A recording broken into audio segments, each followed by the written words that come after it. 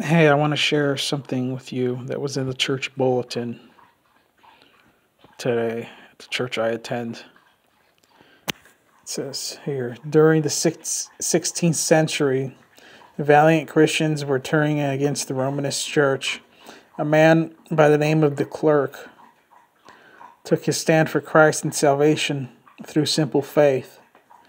In July of 1525, he was led to the stake to be burned.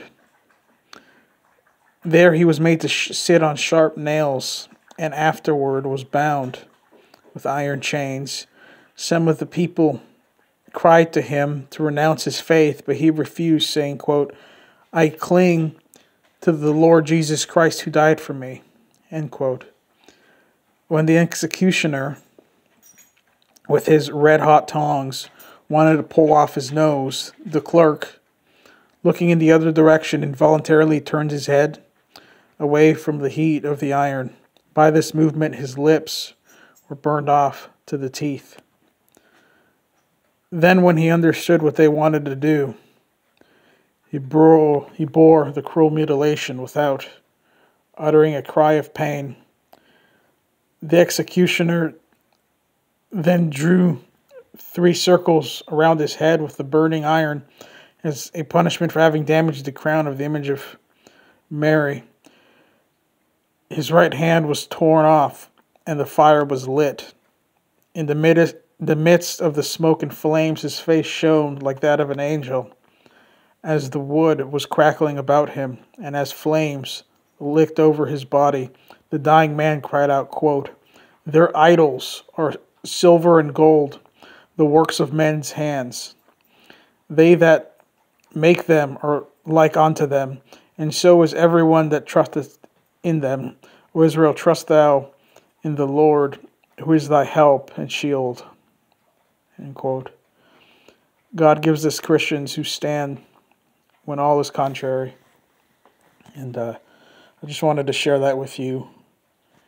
You know, sometimes we forget how persecuted Christians in other time periods actually were.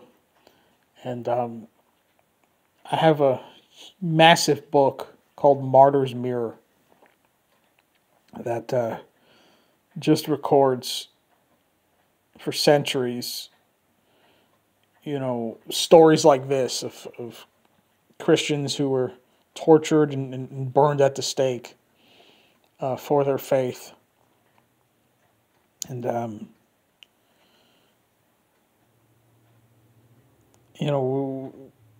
at least for now, in the Western world, at least for now, we Christians do have it, pretty well off. We're not persecuted to the extent that brother the clerk was, and I have no idea who this man is, but I love to give him a hug in heaven, and he has his peace now. But anyways, remember that Jesus is always with you. Cling on to the Lord Jesus who died for you. And also, just as a warning, know that if the unsaved religious right were in charge of a nation, this is what they would do to people who actually believe the Bible.